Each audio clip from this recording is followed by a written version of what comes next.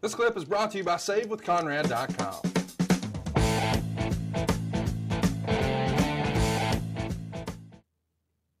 Let's talk about the next match. We've got the Intercontinental Champion Jeff Hardy beating Rob Conway in 20 seconds. It's a non-title match. Jeff Hardy comes out unannounced for a match. Rob Conway suddenly walks out and says he's turning the page over and starting 2007 by winning. He said he would beat Hardy or quit Raw. After Conway enters the ring with confidence, Hardy quickly caught him in the corner with a sunset flip for the pin. Conway was shocked, but his shock turned into polite applause when Vince McMahon made a surprise appearance and approached Conway in the ring. McMahon said his New Year's resolution is to stop being nice and stop letting people take advantage of him.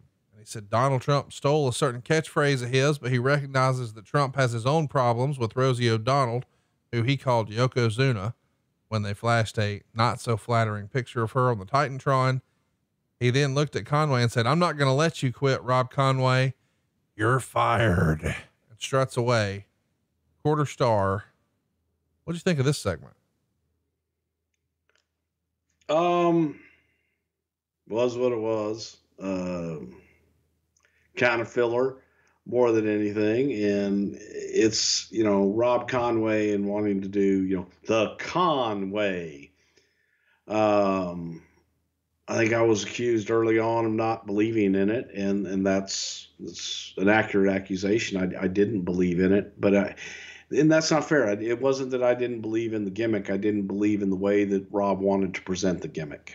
And, so we let him do it his way and, go try it.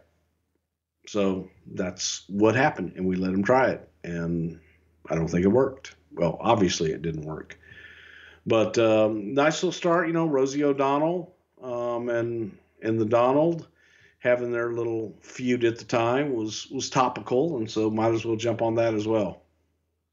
In hindsight, not really cool to, poke fun at Rosie like this, but she probably didn't have the best relationship with wrestling anyway, right?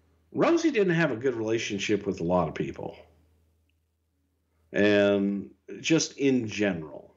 So, other than diehard Rosieites, I don't think that many people were offended, but no, it wouldn't be a good thing to do. No.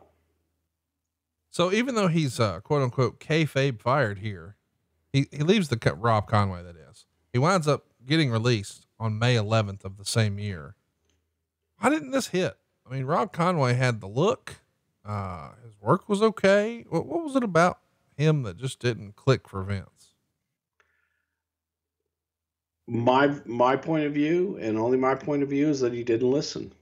Didn't want to listen. Rob would come in with all the answers, and if anyone had an idea to help him or to tweak things, Rob was very headstrong. Hell of a talent. Great look, hell of a talent. But a little bullheaded. Do you think there's a chance that he could be a contributor in another area, or do you think his wrestling days are probably approaching the sunset? I have no idea what he's doing now. And again, it's a super nice guy and a super talented guy. It's just sometimes when you have an idea in your head of what something should be and you're going to do it your way, come hell or high water, that's where we got stuck with Rob. He's still wrestling, but I've heard from other people who think that he might be a good, creative guy, but I don't think I've ever met Rob. So I don't know anything about that. Yeah. I don't know anything about that creative side of him at all. What about the Highlanders? I know we briefly touched on them once before. We talked about how, one of the fellas appeared accidentally at a TNA show. They show him on camera, cost him his gig. I think he was even quoted as saying, "I was unhappy and maybe this was my subconscious way of getting myself fired." But it feels like they're only here for a cup of coffee. But when they come out with their look, I just think, boy, this is Vince's dream here. What can you tell us about the Highlanders? Well, I'll tell you how the Highlanders basically got hired is because they came to their tryouts and they came around and they always wore kilts, and they always, basically what you saw is what you got. That was no gimmick. That was who they were. And Vince absolutely loved that. Everybody loved that. William Regal was one of the guys that came up and said, look, this is who they are.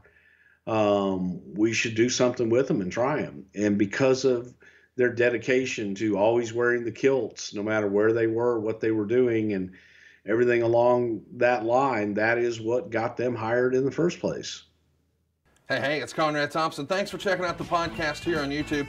Be sure to hit the subscribe button and the notifications bell so you get a notice anytime we upload some new content.